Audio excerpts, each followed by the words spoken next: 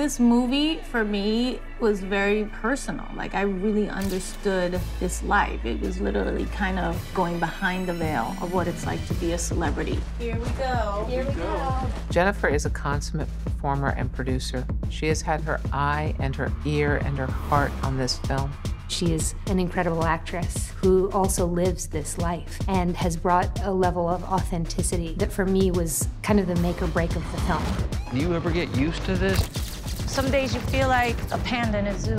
There was so much about it that really I could understand like nobody else could understand. She's been in the business a long time. She's had some ups and downs in her personal life.